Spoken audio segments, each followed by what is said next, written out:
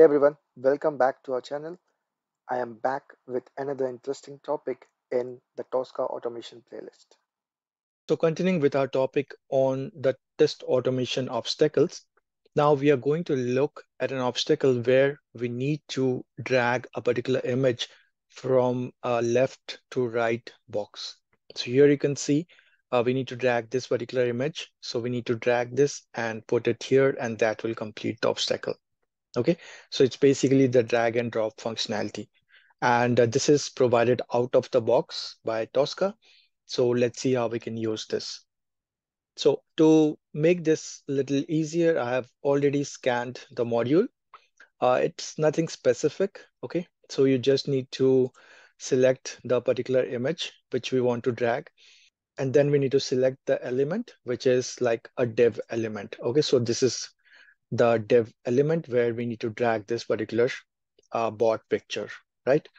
So these are the two elements which we need to scan and create a module, which I have already done. Okay. And then let's go ahead and create our test case.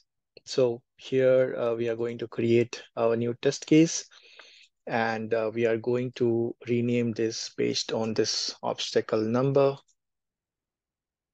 Okay. And then we are going to use this particular module here. Okay. So now in the test steps, we need to drag and drop, right? So we need to drag this particular Tosca bot image. Okay, so to do this, we need to use a predefined expression or function, which is already available in Tosca, which can perform the drag operation. Okay, and for that, we need to use the curly braces, and then we have to type drag. So as you can see, here is the syntax. It is just within the curly braces, drag, and then it selects the object for repositioning. The respective object must support drag and drop operations. Okay, so if you're trying to drag any particular element, it will not work. It should support the drag and drop operation, right? Okay, so this is what we need to enter here in the value. Okay, the action mode will be input, and then we need to drop it into this particular element. So we will be using again expression which is called drop. So this basically will insert an object that was previously selected with the drag functionality. So we are going to write the drop expression here, and the action mode will still be input. So this is all we need to do here in order to drag a particular object and drop it into another object, right? So let's go ahead and test it out if it works as expected or not.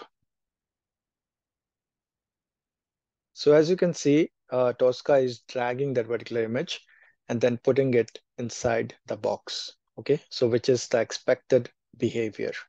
And that's how we can solve this particular automation problem where we have to drag a particular element from one position to another position, okay? And this is provided out of the box by Tosca. That's all for this particular video. If you have any questions, then please leave it in the comments. If you like this video, then please subscribe to our channel. Thanks for watching, and I will see you in the next video.